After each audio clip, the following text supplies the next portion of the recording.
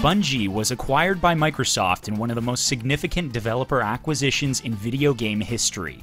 The young company, founded by Alex Seropian and Jason Jones, had experienced modest success with Marathon and Myth, but it wasn't until the development of a game called Blam. Actually, as the story goes, it was originally going to be Monkey Nuts, but Jason Jones didn't quite have enough of his own cojones to proclaim that appellation to his mother. But what was I talking about? Oh yeah, it wasn't until Blam that the senior brass at Microsoft would take notice. With the massive software giant's entry into the console market looming, the fledgling Xbox would need a serious edge against the hyper-hyped PlayStation 2.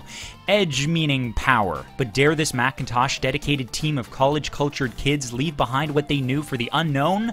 Well, they so dared, and on June 19, 2000, a short time after the E3 announcement of a little title you probably never heard of it called Halo, which admittedly was still in the infant stages of development as a third-person shooter, Bungie was officially on their way to vanquishing their financial demons. When Microsoft bought Bungie out, they moved them into a white-collar environment, a typical office of quarantined cubicles and isolated rooms. Now, Bungie Studios, as they were now dubbed after the acquisition, has always been known for its down-to-earth, laid-back mantra of working together in an open space, of staying gamers over putting on a tie. So they just tore down the walls of that thing. But that mentality of staying away from the suits and shine shoes has stood as one of Bungie's most enduring hallmarks, the definitive symbol of sticking it to the man by saying, hey, we can work hard making great games, but we gotta be able to have some fun playing them too. It's really one of the most interesting publisher-developer relationships in the industry's history. Microsoft would indeed reap the rewards of the Bungie buyout and the company's chill-out persona, as Halo of course would go on to becoming the killer app for the Xbox, a large factor for the console's success, of revolutionizing the first-person shooter on the consoles, and ultimately spawning numerous sequels, spin-offs, fan initiatives like Machinima,